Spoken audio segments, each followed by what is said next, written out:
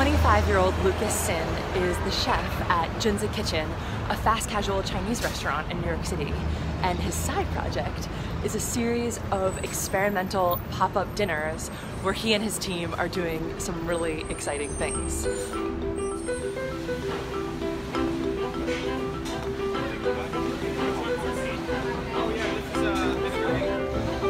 What are your credentials? My credentials.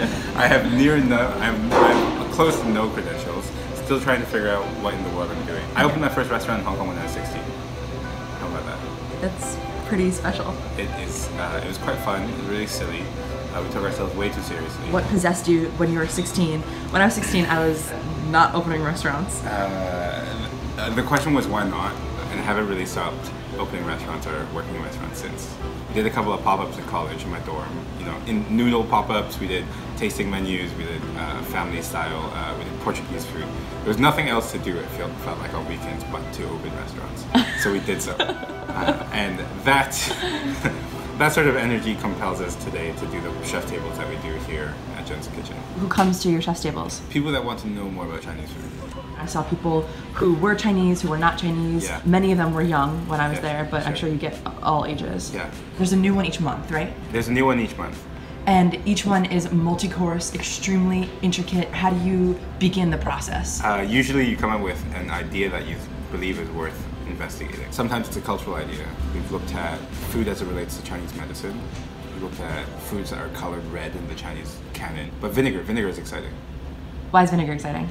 Because vinegar has the pretty unique ability to bring out other flavors in other foods. This month we had the privilege of working with Michael Harlan-Turkel, who wrote the book Acid Trip. In my opinion, probably one of the best books on vinegar. And you bring different chefs in each time, right? Different chefs each time. The format is always Chinese X something else. In this case, X is vinegar. So we just see what the confluence of Chinese cuisine and vinegar is. And we start looking at examples. In this case, because it was so technique forward, we're looking at preservation, we're looking at protein coagulation.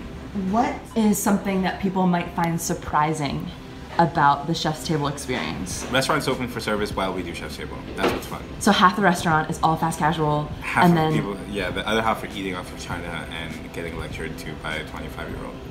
And how do you put together your lectures? We read a lot, we think about it, we ask questions, we call everyone. I called about 15 different people about sweet and sour pork to get a good understanding of the frying batter. Do your research, you ask your questions, and you try to come up with a solution in the form of a dish. The flavors and the textures and the temperatures and the way you cook things need to tell a story. Why do you find food to be the best vehicle for storytelling? Food is the first step for understanding culture. If you can tell interesting stories about the food, people might be more interested to find out more about the culture. One of my favorite things about doing chef's table is tackling dishes like egg drop soup that you don't think about, but use specific techniques to tell a more complicated story.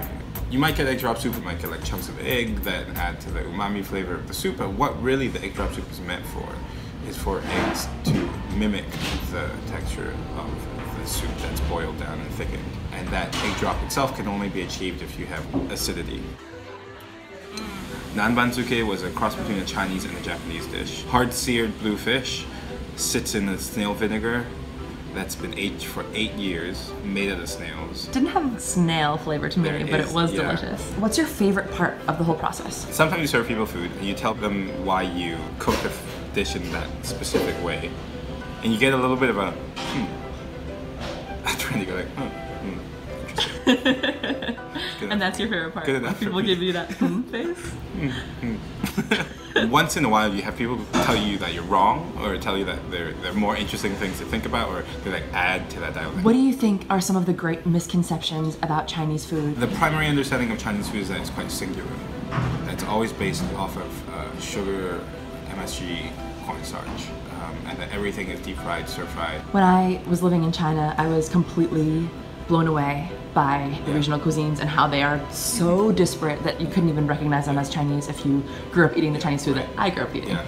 What do you want people to walk away with? The Chinese food is pretty interesting. Chinese food is a good starting point. Start thinking about, cross-cultural connection.